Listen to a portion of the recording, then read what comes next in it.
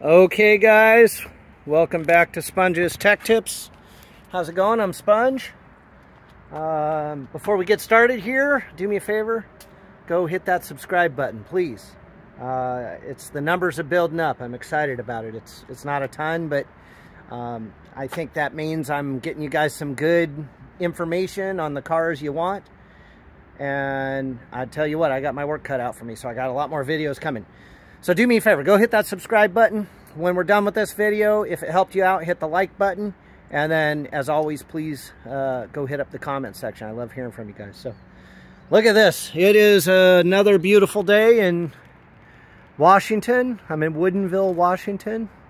I don't know what's going on. It was winter a week and a half ago, and now it's back to blue skies. I think it was 70 yesterday. It was probably high 60s today. I don't think it got up to 70, but yeah, lots of great weather, so lots of time to work on cars still. And man, I am just drowning in cars. I can tell you, look at this. I barely even have a place to park. I'm not in my green and silver SEMA truck. Unfortunately, I had a little fender bender last week and a few days ago, but so I'm driving our Escalade. But other than that, all of these cars are for us to work on. We got a little bit of everything in here. So yeah, lots of videos coming to you. So today, what are we working on? We are working on this 2016, I'll shut the door there, 2016 Subaru WRX STI, 4-door sedan. I don't know if they offer a 2-door anymore in these, but it's not the wagon, obviously, but this should be similar. It's 2016. Let's take a look at our production date, just so you guys can compare, make sure that your production date is near. So this is 06 of 15, so very early. A lot of times, it used to be that you didn't see the change till 08, 09, but like this is June of 15, and it's listed as a 16 for some reason. So you decide. But in this situation, a really nice car. It's already had the body work done to it. And I can tell you that this was just a very minor fender bender. This fender right here is what was fixed. Probably doesn't even look like the bumper got fixed, but the headlight and no, that's the original headlight still. But that fender got repaired. It looks like it kind of went into the door area. That's it. And pretty simple. But whatever happened to them, it locked up the seat belts, and that's what we're going to be working on today. At least one of them. So you can see a lot of times when you're in a fender bender, your seat belt locks up, and that triggers your airbag sensor, and both these are locked up. This one's loose and locked. Nobody was sitting in this one over here. Let's go over there and I'll show you. Nobody was sitting on the passenger side, but as you can see, there's the tape. See, I told you they did the fender and then blended over the door. So there's our tape there. But yeah, on this side, nobody was sitting here, and this seatbelt is locked up tight. You can't even budge it. So it's just one of those things that happens when these things are in a fender bender. Maybe he slid and hit something with the wheels or something, so it may have thought it was a bigger accident than it was. I do not know if they may have done some repairs to the control arms or something like that, but I wasn't privy to that. So what we're going to do here is we are going to show you how to get all the way to your seat belt. We're going to show you the proper removal of that. Tools you're going to need, let's go over them real quick. You're going to need a socket wrench with a 10 millimeter and a 14 millimeter. You're going to need a panel popper of sorts. Possibly, technically you don't need them, but you might want them. I've got this one and I've got this one. Make sure they're clean. If not, use a plastic trim piece removal. You're also going to need our handy dandy tiny little pan head or a pick. And that'll be one of the last things that I'll show you, but we'll need one of those. So the first thing you're going to do is we're working on the driver's side, but this should be similar to the passenger side. First thing we're going to do, we're going to move this seat all the way forward. And we are going to flip the back as far forward as we can, okay? Down here, we're going to be taking off this trim panel right here, this trim piece right here on the door sill. You can use your panel popper, but in all honesty, you can just get your fingers under there. Just carefully pop it off. It's just plastic compression clips. I think there's a couple metal ones. Yeah, here's a metal one that came off with it here, and then this one stayed. And you just got to make sure when you put it back together, you line those up. So set that aside. While you're up here, let's take your rubber door sill trim and or your weather stripping, I should say. Just pull that off. We're going to have to go up all the way to the top. And then we're going to go to the back. Now, the back isn't so simple. We do need to take off this rear piece here. I'm sure you can get away with doing it without it, but just to be safe so we don't damage any plastic, we're going to remove that. But to remove that, it goes underneath the seat. So there's a little trick. If you go underneath the front of the seat, kind of sneak your hand in, you feel a little pocket. It's right in the middle.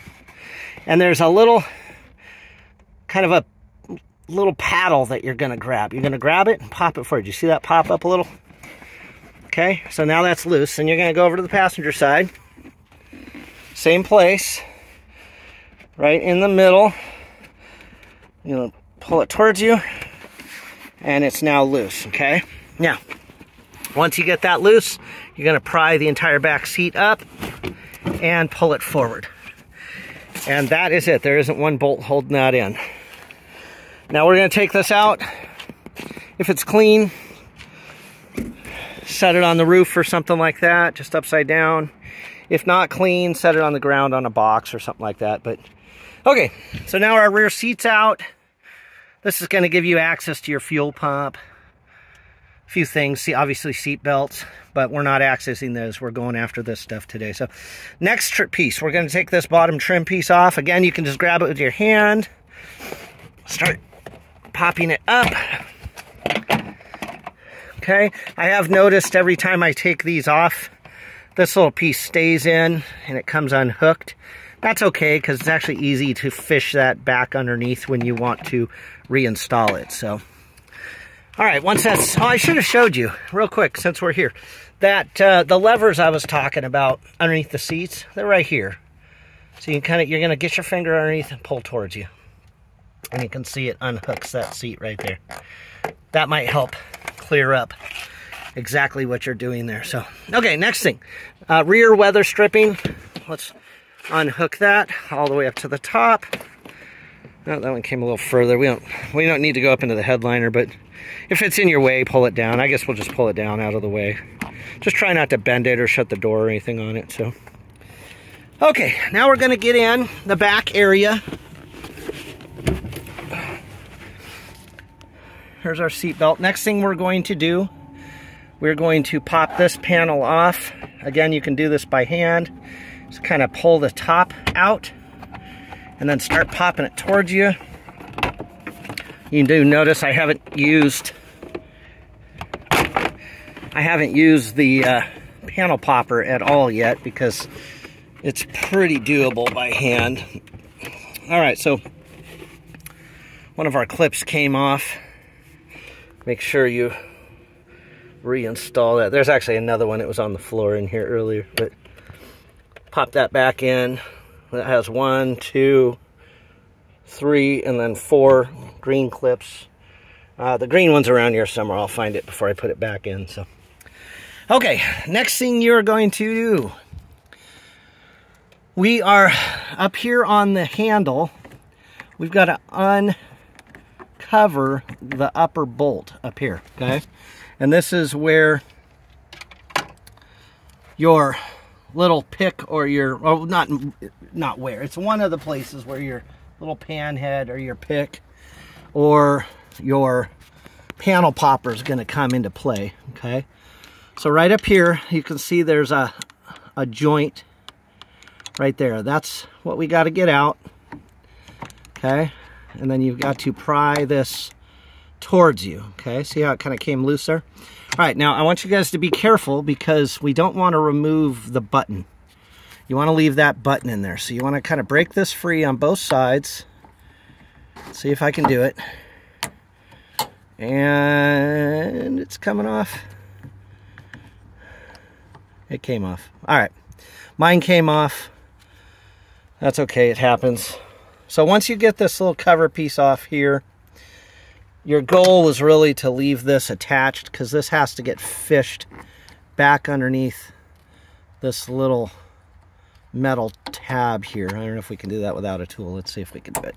Oh, we did it. Oh, no, we didn't. All right, so we're going to need, that's going to be a little bit trickier to put back on. So what you have to do is you have to raise this back up and then slide it underneath these two little tabs there and there, and it'll slide up underneath, and that's what pulls to release the seat belt. So we'll that's going to be kind of hard. That's kind of a two-handed deal, and if I'm holding the camera, it's going to be hard to do that. But I think you guys get the idea. Maybe we can pop it out. We'll see once we get done here. Okay, set those aside so you don't lose them. All right, now we've got 14 millimeter down here, and then behind the seat belt we have a 10 millimeter. It does have a Phillips head, but they're usually so tight that you'll wreck the Phillips head. So I recommend just using the 10 mil. Now normally I break these free. I haven't done that yet. Shouldn't be too difficult. Let's see if we can do it. So I'm breaking the 10 mil. Hold on, my ratchet's going the wrong way. There we go. I have an extension on mine. It's not really necessary, but you might want it. Okay, so I broke that 10 millimeter free. Let me transition to the 14 mil here. We're going up to the top. Let's just break that free. Okay. And then let's go down to the bottom. The other 14 mil at the bottom of the seatbelt. This tab kind of moves around a bit. So let's see if we can do it with the... There we go. This is all original. It's never been taken off before, so... Okay. So let's unbolt this. This one's probably attached. Sorry, I moved the camera there, guys. Okay, we're doing all right here. It should come out enough to... Okay. So there's that bolt out. Set that aside. Let's do the top one since we have our 14 millimeter socket on here already. Once you break them free, you can just do it by hand on these. They don't use the like thread lock. Okay, that's out. We do need to switch our socket back to the 10 mil, or if you have a Phillips head handy, you can use that. But like I said, I just like using the, and I always recommend too, I like using 6 points. You can use 12 points, but there's a greater likelihood of stripping the bolt if you do. There's stripping the head of the bolt. Okay, so that is now unhooked. We've got the top one unhooked. We got this one. Okay, the next thing you have to do, and this is where your pick or your tiny little pan head is going to come back into play here. This yellow cap, let's see if we can get down there a little closer. This yellow cap here, that's your little safety. You're going to get underneath that. See if I can do it. I'm a little high. There we go. Okay, so I'm just going underneath it and I'm prying it out a little bit. See it pop free. And from this point, it will come out. Now, if you try to remove these airbag plugs without doing that, you are going to break this plug and then you have to rebuild it. Oh, I forgot to say something. If you're working on something that hasn't had the airbag deployed or the airbag light on, you should unhook your battery before you do this. You should do it anyway, especially if your airbag hasn't been deployed. This one hasn't, but I have everything's turned off, and I probably should not do this. But if you were to do this, you are taking a very, very small chance of your airbag deploying. Again, very, very small chance. not huge chance, but a very small chance. Now, for sure though, what it will do is it will turn on your airbag light, and then you have to reset it. Now, our airbag light's already on because these locked up, so it doesn't really matter in this case. So, okay, so with the plug out, with your bolts out, you're now going to just reach down. You're going to lift that out, and our... Oh, not yet. I'm sorry. We got one more thing to do. I forgot, guys. I'm jumping ahead here. We've got one more 14 mil bolt down here. Let's see if we can get to this. Now, you may opt... I forgot one entire aspect here. There's one more 14 millimeter bolt holding the bottom of the belt on, guys. Sorry. I jumped ahead. I thought we were done, but we are not. So let's hook up our 14 mil again, put it on our ratchet. You can squeeze down. You can kind of squeeze the carpet down a little bit. You don't have to take the carpet up. There we go.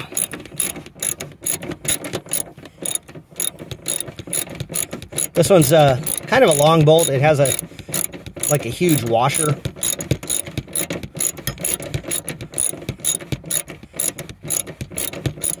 We'll take this all the way out. I'm sorry, I probably should have loosened this first, guys, but you can see it. We're almost there. But it's having trouble focusing. There we go.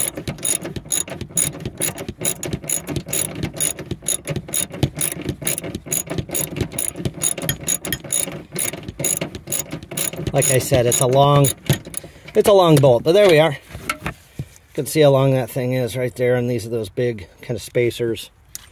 Okay, and just like that, our bad seat belt is out. Okay, and then the other thing, let's see if we can just do this real quick. If you did what we did earlier in the video and you remove that, what you're going to want to do is you're going to want to get underneath that and pry this out. Kind of takes a couple, there it goes. So you can see it's kind of popping out. And this is why it's a two-hander thing. You're going to have to hold that out. Oop. You're going to have to hold it out and then slide that little flange underneath it. And like I said, I'm going to need two hands to do this, so I won't be able to do it on the camera. I don't have my tripod handy. So, all right, now reinstallation of the new seatbelt is the exact opposite of what we just did there. And if you're doing both seatbelts like we are, make sure not to put your back seat in until after you've done the other side, or you're just gonna have to start it over again. So, but that's it. And then make sure after you're all done, plug your battery back in, and you should be good to go. All right, guys, that's it. I appreciate you tuning in. Hopefully this helps out you Subaru WRX owners out there. Again, if you enjoy this video, please do me a favor and hit that subscribe button. I've got other stuff coming, definitely more Subarus, so if you're a Subaru fan, we will definitely have more for you. So, all right, guys, like this video, go say hi in the comments. See you on the next one. Bye.